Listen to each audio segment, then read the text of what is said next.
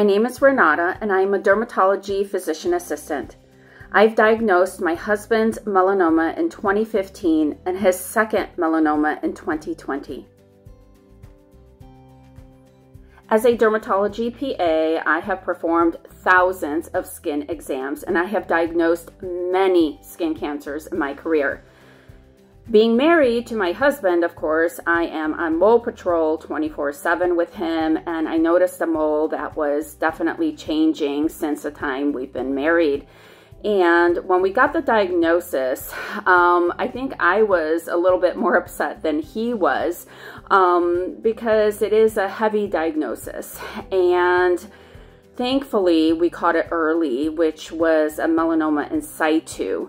But I'll be honest with you, if he wasn't married to me, he wouldn't have gone to get regular skin exams. And that is something that I encourage to my patients all the time.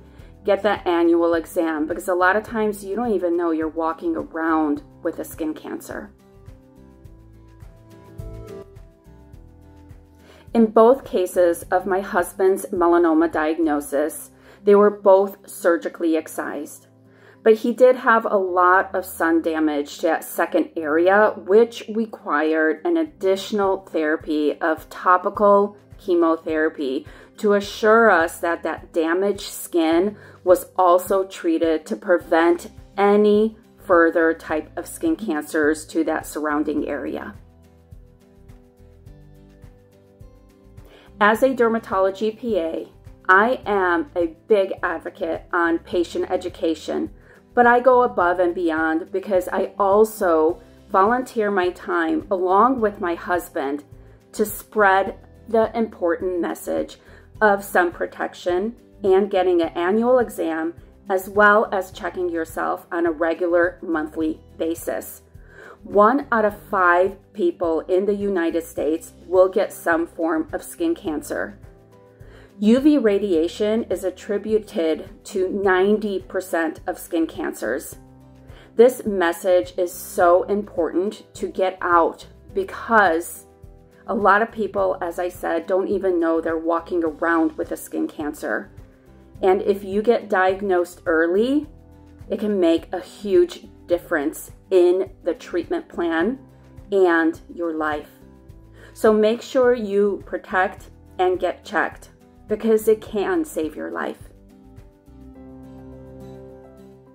Getting diagnosed with any form of skin cancer can be a very scary moment.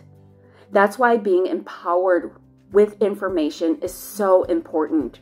The Skin Cancer Foundation has a robust website in regards to the different types of skin cancers, the different treatment options out there on the market today, as well as how to protect yourself, as well as how to do a self-exam. That being said, being an advocate and sharing your diagnosis with the public and your story is so important, because that could save somebody's life. So I encourage all of you to be strong and just make sure you ask those questions, be well informed, and share the information, because it could save a life.